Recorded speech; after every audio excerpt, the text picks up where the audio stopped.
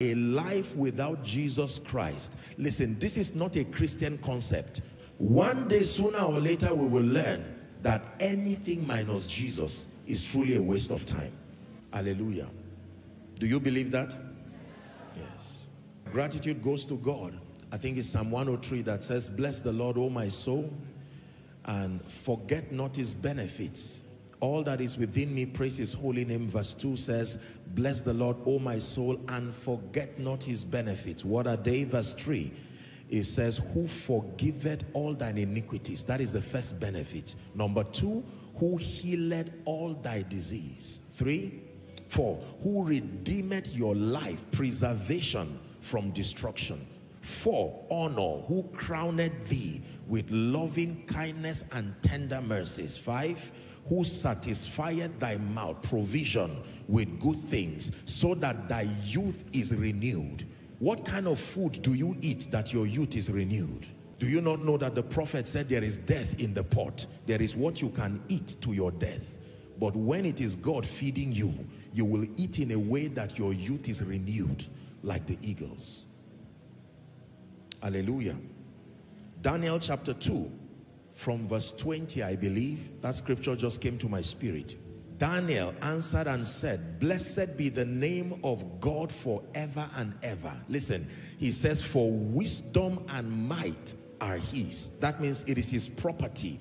If you ever see any man walking in divine wisdom, he's only a caretaker. It came from God. Genuine, authentic wisdom that has proof comes from God. For wisdom and might are his. 21, it says, and he changed the times and seasons. This God, he removed kings and he setteth up kings. He giveth wisdom unto the wise and knowledge to them that know understanding. 22, he revealed the deep and secret things. He knoweth what is in the darkness, and light dwelleth with him. The last verse, it says, I thank thee and praise thee, O thou God of my fathers, who has given me wisdom and might, and has made known unto me now what we desired of thee, for thou hast now made unto us the king's matter.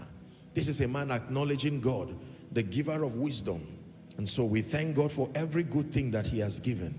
And to him be all the glory. You see, deep contemplation, I think it's God's servant, Bishop David Oyedepo, that says, only great fools are not grateful. That means if you can be thoughtful, if you can sit down and think about your life. I'm not talking of praying. Just sit down. The accidents that would have cost your life, 1 second to have missed an opportunity you got that changed your life. When you think about these things that look like coincidences, you begin to see the finger of God directing your life. How you met the person you met and the blessings that came from there. How you listened to that message you thought was a coincidence that opened up your spirit to another dimension, and now you have become a preacher. There are no coincidences with God. It is the mighty hand of God. And so in 1 minute while you are seated, I know I'm thanking my God, but can you join me to say thank you? Find something that you say thank you to the Lord Jesus for.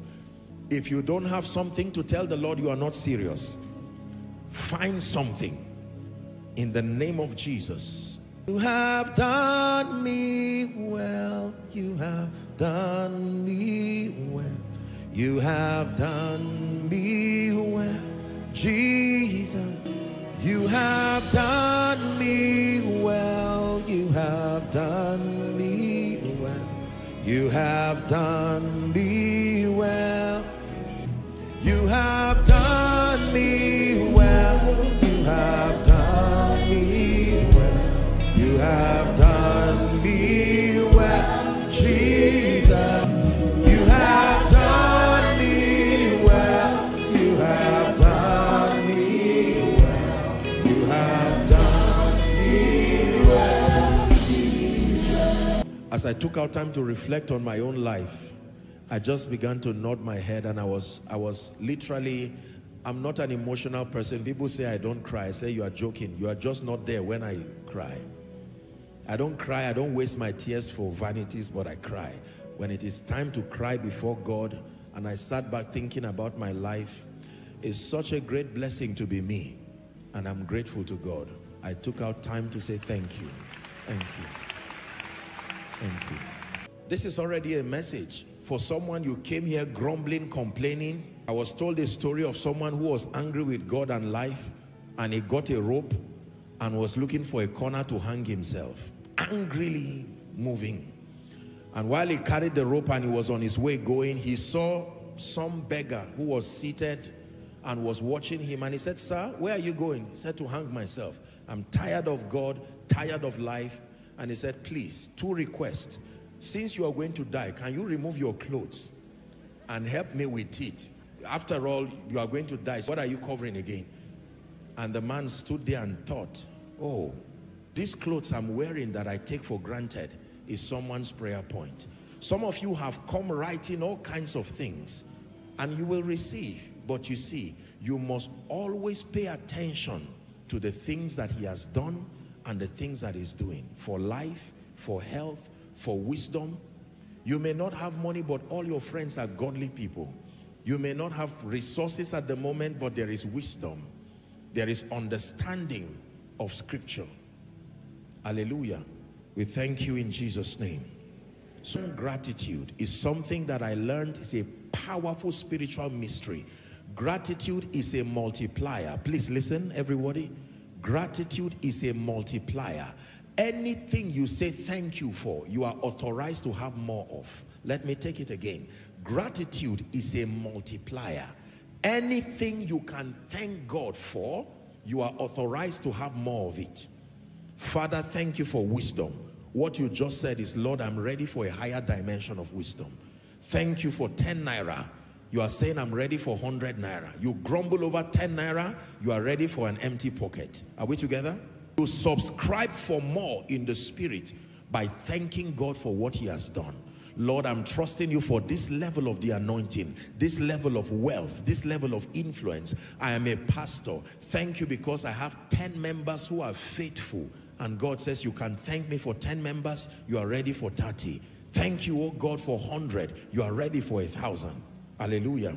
You must learn gratitude. Learn gratitude. This is my first message to you, my precious people, and then to the body of Christ.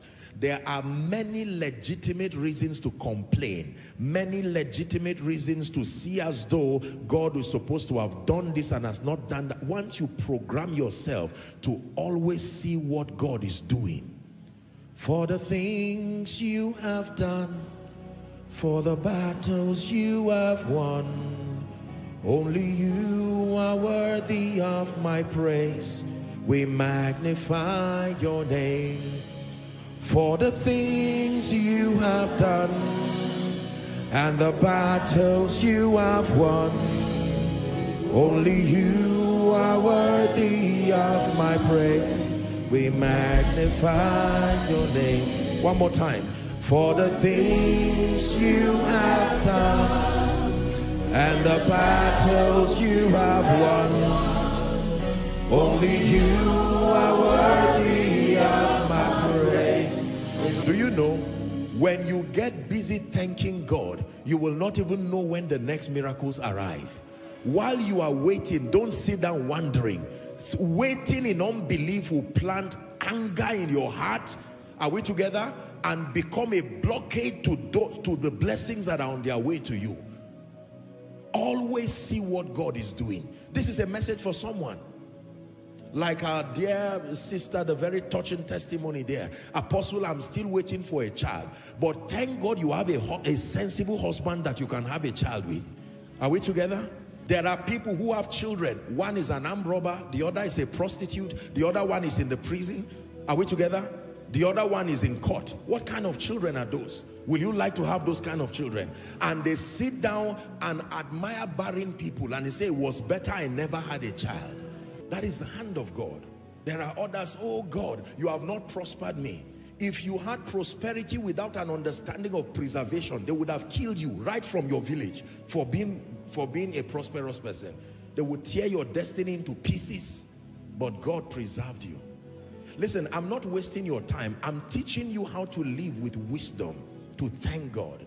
I live a very, very grateful life all the time. But at special moments like this in my life, I take out time to thank him. And don't you think I'm thanking him just because of the results and what he's made out of my life? I tell you sincerely, even if it was not the case today, I would still be grateful. It's a culture you must practice. You sit down with a cup of gari, you say thank you while you are taking it. Don't just admire someone and say, God, are you not alive? Leave all those things and say thank you. Hallelujah. For someone, this is the message for you. Don't sit down wondering, God, won't you do this? I know it's human, but make sure that your heart is ever grateful. One more time, say thank you, Jesus. I'm seeing so many people outside. Those of you outside, shout a loud hallelujah. Praise the name of the Lord. The hand of God. You're a man of God here in ministry. Thank God. Oh, don't sit down and say, God, when will you bring members? When will you bring this? When will I smile too? When will I become a celebrity? And God will say, the day you don't want to become, the day you forget about that and focus on me, when I become the epicenter of your life, that is the day you experience my hand. Hallelujah. My first message for you tonight is to be grateful as a culture. Don't wait until notable events happen in your life before you are grateful. Your gratitude must be a practice that comes to you by revelation. You get up in the morning, you thank him. There's a song we used to sing, whenever I see another breaking of day, I say thank you, Lord. Thank you, Lord. Whenever I see another breaking of day, I say thank you, Lord. Thank you, Lord. Some of you, the way you slept, if you had died like that, you would have gone to hell straight, because you were not even saved. But you woke up, and now today is a chance for you to be saved.